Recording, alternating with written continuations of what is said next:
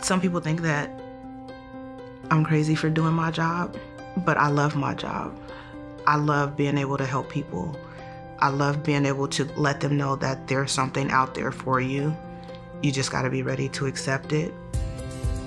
Outreach to me is being able to meet people where they're at and understand where they are within their crises, dealing with homelessness, domestic violence, substance abuse, mental difference. Outreach is coming in contact with the homeless population, supplying them with things they need: tents, sleeping bags, water, socks, hygiene kit, sack lunches, we get them with that, get them with clothing, shelter referral. Trying to let them know that they're not out there alone, making them understand that there are options that are available to them to try to help bring them out of their crises. Going out in a team, everybody has something different that they can offer. Dorian is the calm one. Kelly is our little spice. Ian, he's the one we go to get us fired up for the day. On my team, we do have people that have experienced being homeless and having addictions.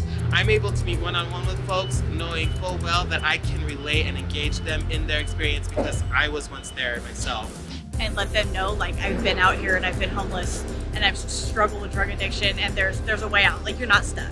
You can't reach these people if you can't have the same feel, the same talk, the same walk as them. So I feel like my team is the dream team. We get it done.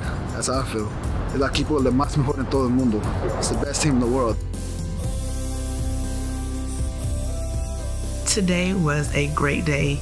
It was so upbeat and so uplifting, talking to all those people who needed things, who wanted shelter, or who just wanted water for the day. We actually got 3 couples and a single male into shelter today.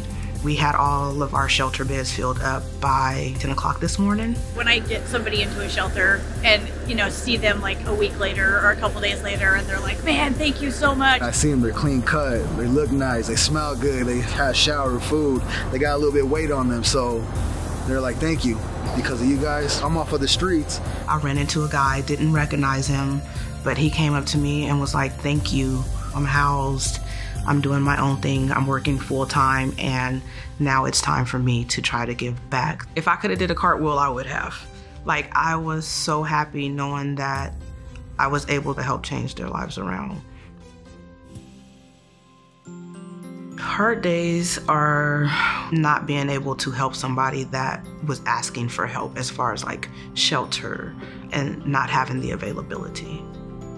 COVID has created a very big challenge for us. We were having to take some of our people out of shelter because we needed to do the distance. There's a lot of places that are not open for our population. We have to figure out how can we help them. It'll be so much easier if we can get funding to help more people than the few people that we do help. It helps us reach out more people. Helps us to touch bases more and provide the services that people need. People should give because each and every one of us is only a breath away from experiencing these exact same crises. We're not gonna be able to do it by ourselves. And the more people that we have, the more people that we can help. Donate to us, Transition Projects, helps us expand. Having a blanket over the city, having a blanket of providing services. Donate to us, we get it done.